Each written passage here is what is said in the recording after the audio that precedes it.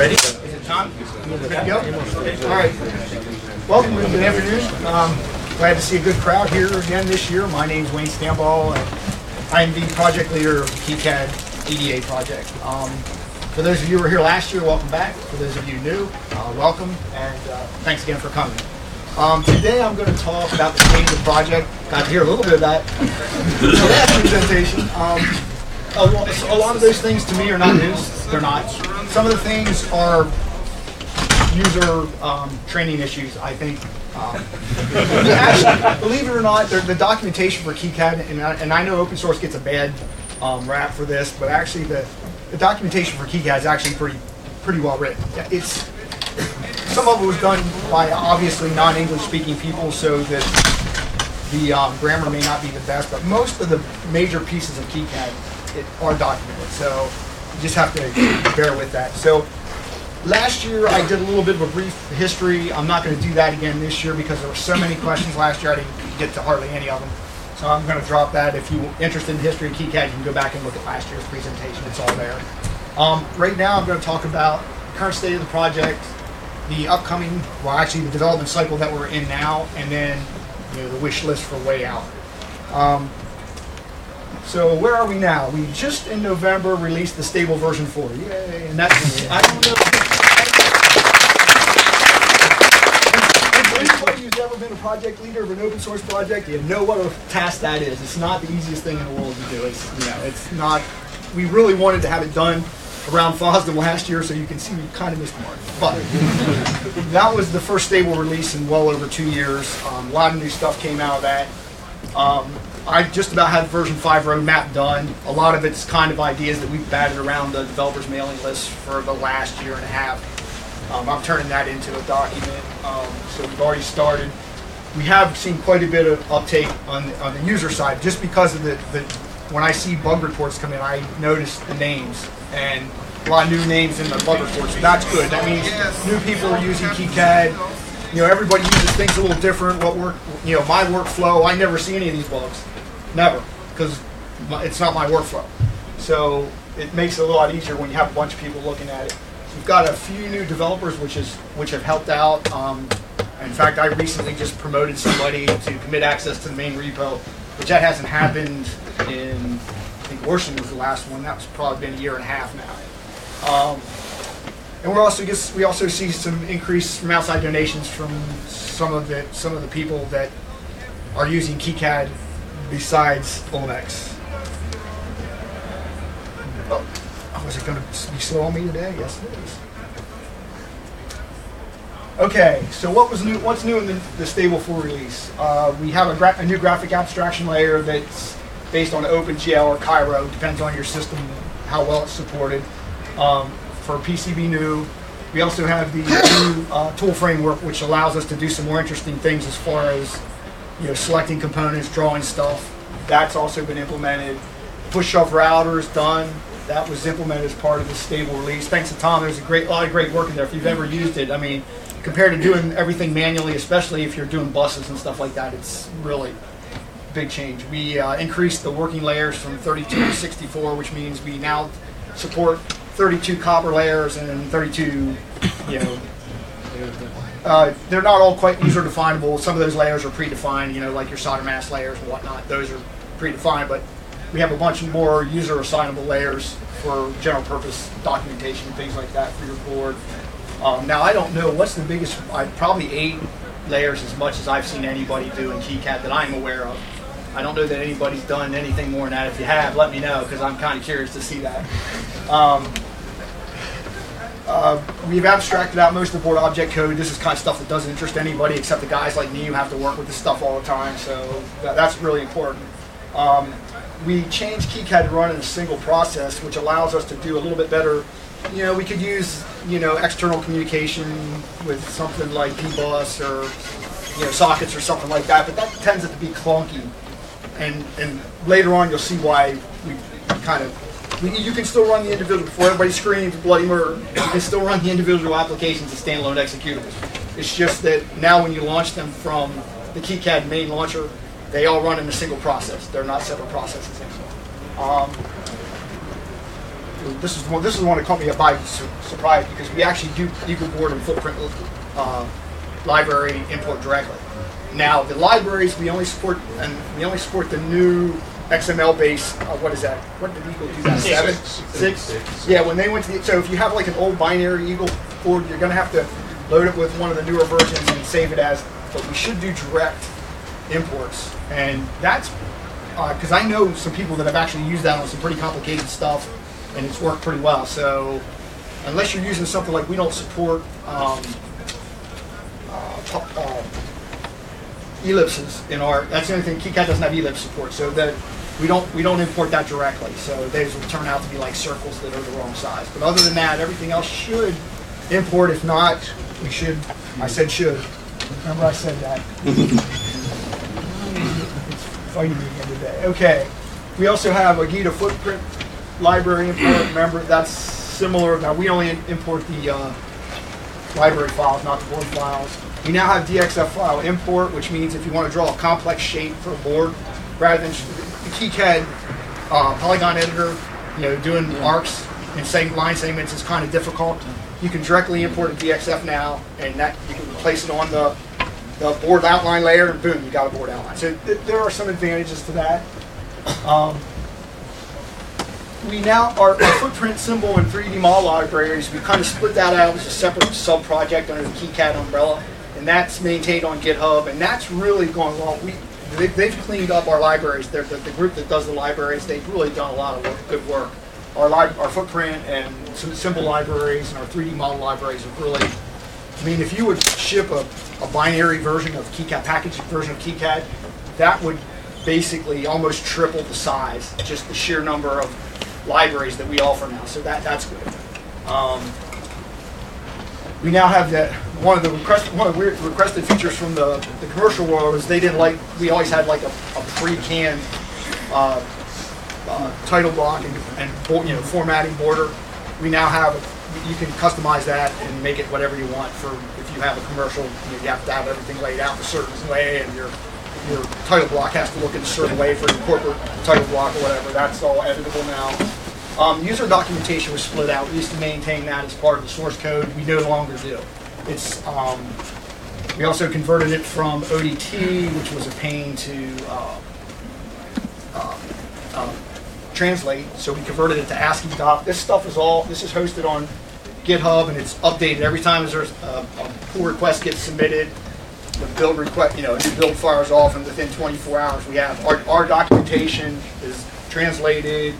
I'm not sure how many languages there are, but within 24 hours the documentation is up to date. So that's a good thing, and that's going a long way to help things out.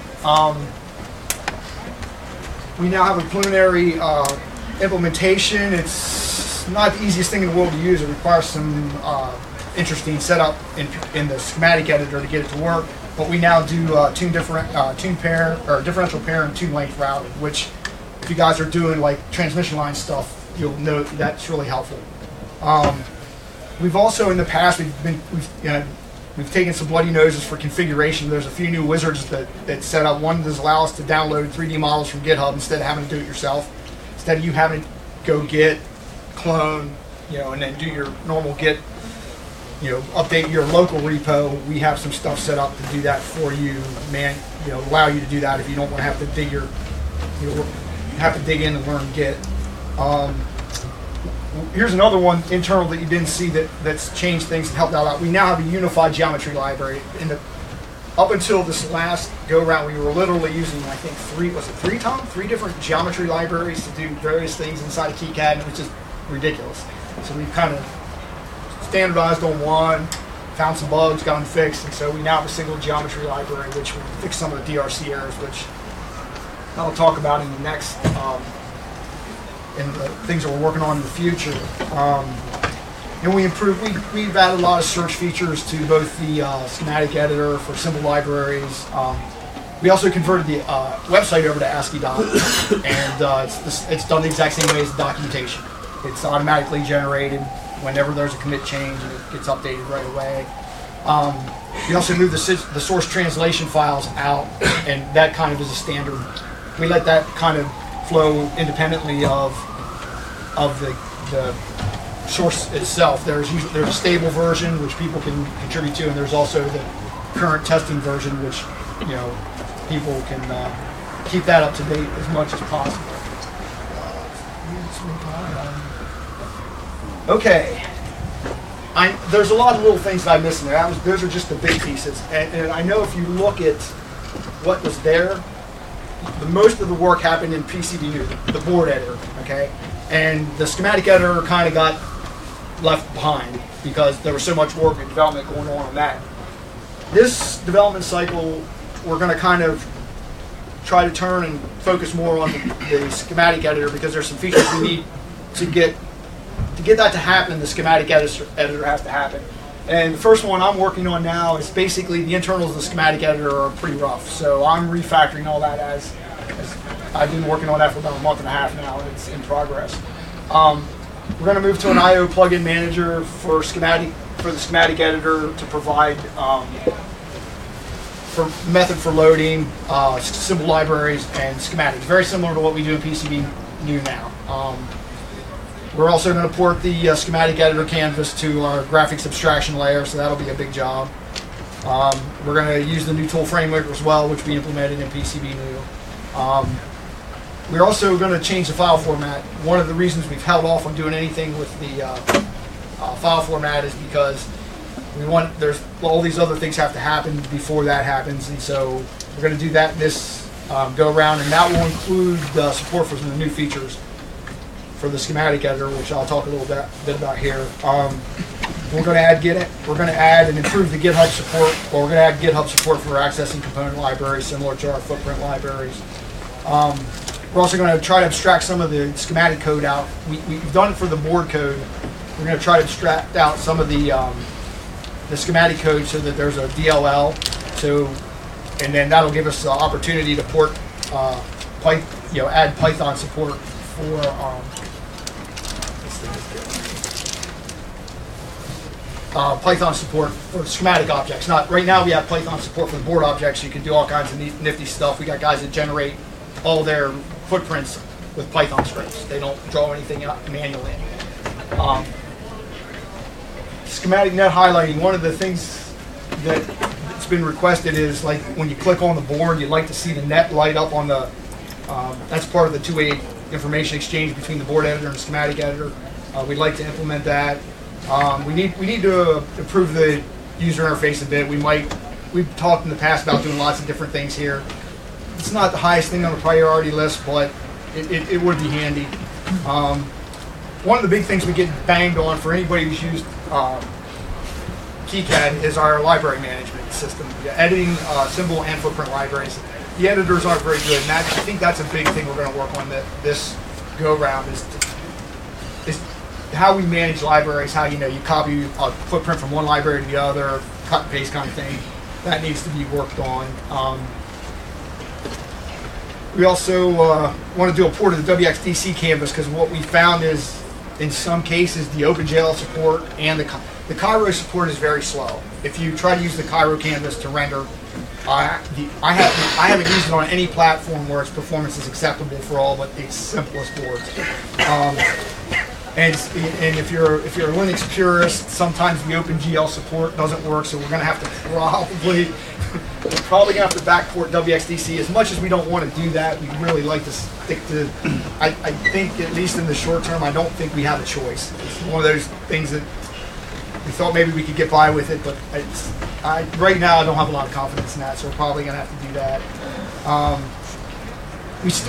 There's still some work to do, and I think this is probably one of the things that Tristan talked about in the previous, is there are some features that aren't implemented yet in the GAL canvas that you have to switch back over to the old legacy canvas.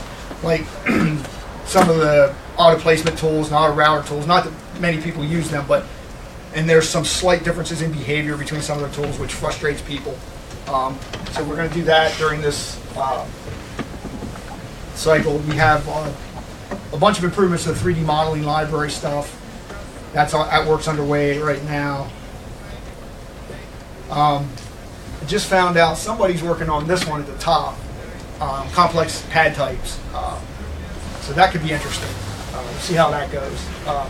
we're going to add pin and gate swapping, and hopefully this will be a forward-backwards kind of thing where you define the symbol as part swappable or unit swappable, gate swappable, pin swappable.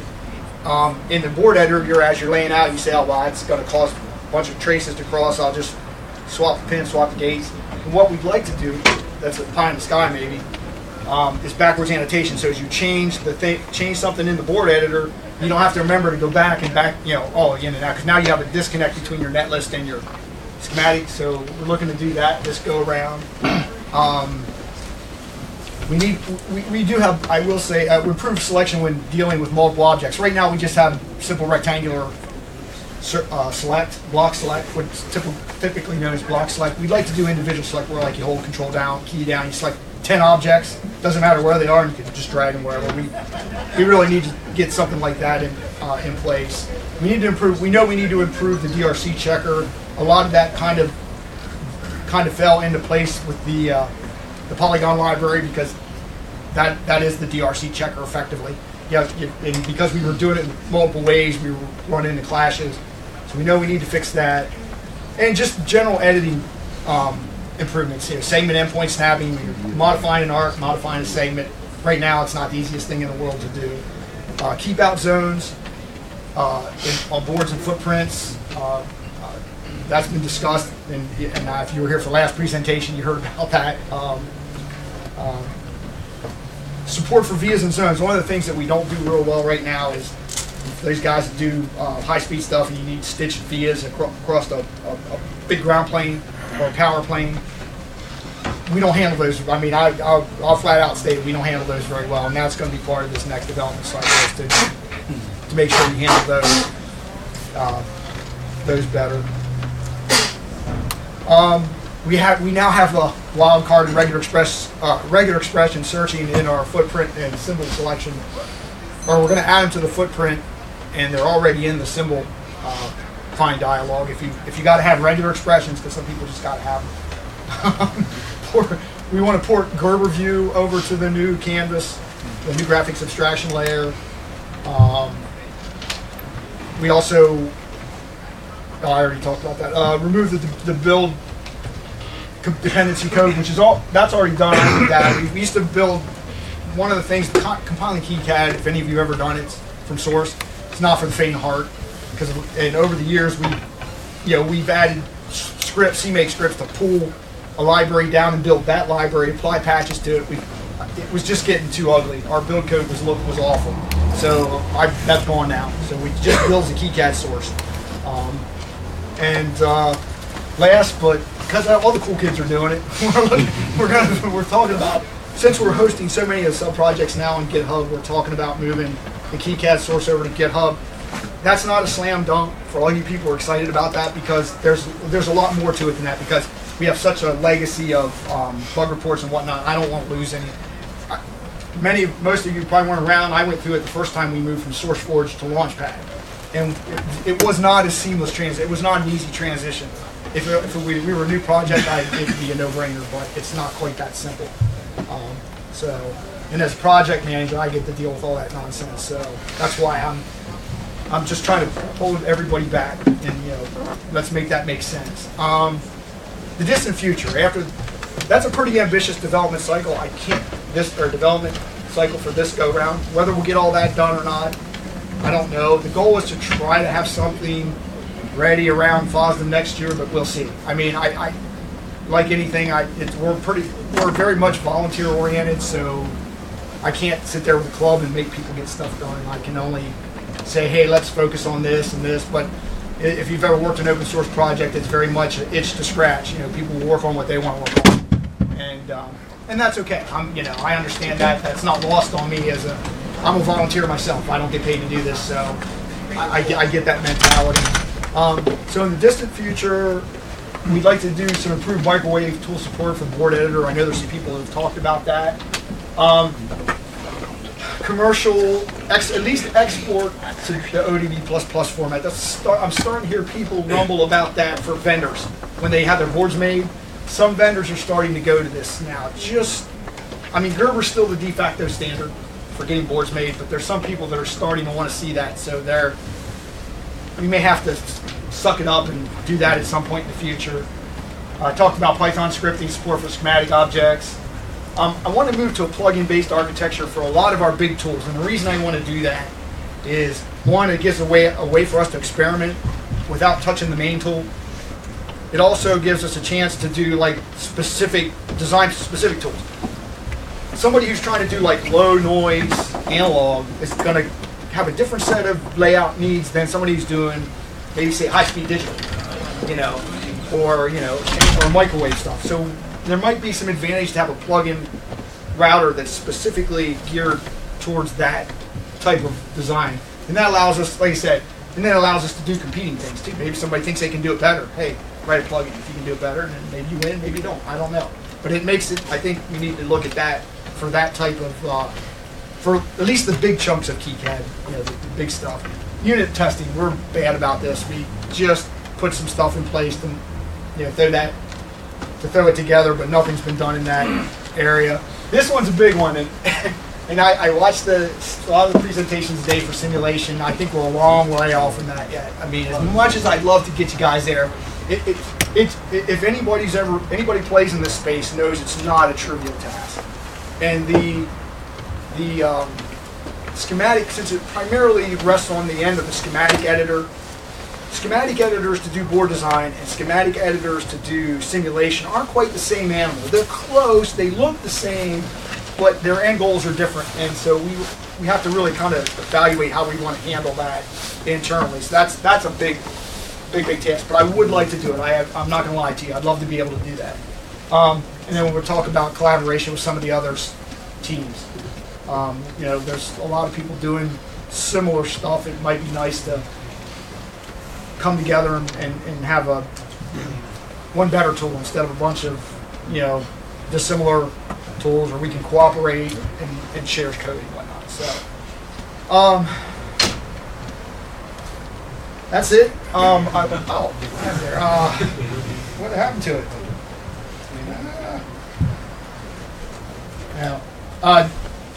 Thanks to everybody who showed up, and I want a special thanks to Javier and CERN for making this possible. They give a lot of time and effort to make my trip here possible and this room possible. So thanks to everybody.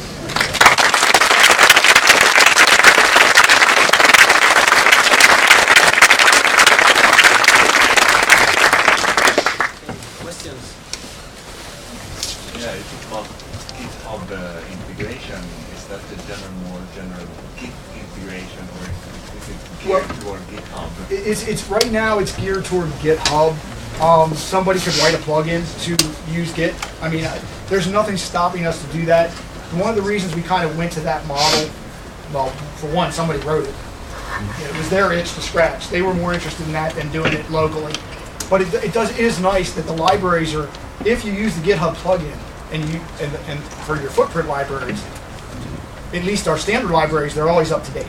You'll have the latest and greatest as they come out. Every time you fire up like say you want to assign a footprint to a symbol and use the GitHub plugin, you're going to have the latest and greatest. I'm sorry, the question was that Git integration or GitHub integration? Yeah, because I like the idea of Git, but not maybe just GitHub, but more general Git, so that's why But it's certainly something we could talk about. It's been talked about in the past, just doing a straight up Git. Any place that use Git should be able to do it, or you could even just do your own repos on your own computer. I mean, they would not have to be remote. So yeah, it's been talked about. Is that limited to just the libraries, or is that extendable to the schematics and board layouts? Right now, the board. It's just the footprint libraries that's extendable to. But I suppose we could do it for the board. And I know a lot of people use version control software to maintain, because our text files are plain text. So yeah, version control makes sense for maintaining, the board files as well as the libraries. Any other questions? Okay, just Wayne again.